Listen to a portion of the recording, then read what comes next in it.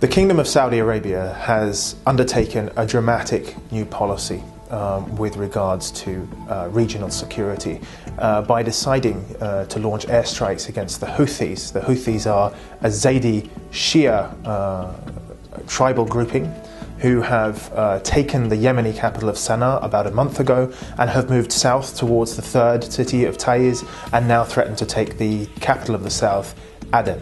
The previous president, or the current president, which is internationally supported not just by the GCC but also by the international community, has fled Aden as the Houthis have moved in.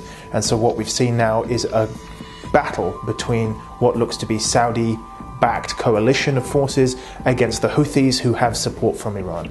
Firstly, what will happen in the immediate aftermath of these airstrikes will be an attempt by the Saudis to push the Houthis away from Aden.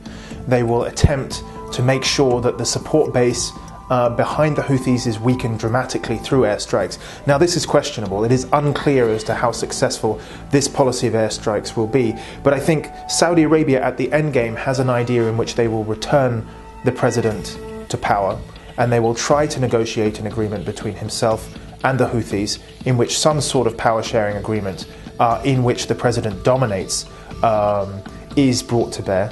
But of course, what they want, and more than anything really, is to see Iran's influence pushed out of Yemen entirely.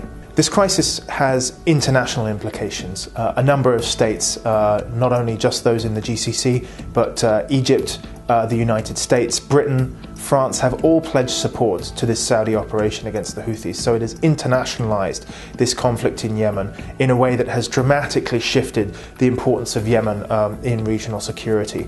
Given that we are at a time where nuclear negotiations with Iran are undergoing, where Iranian Shia-backed militias are working to try and take back Iraq, the regime of Bashar al-Assad in Syria, backed by Iran, is also looking quite strong. This is a pivotal moment, not just in the supposed Cold War between Saudi Arabia and Iran, but also between the West and Iran. So what happens in the coming days will certainly define the geopolitical space for many years to come.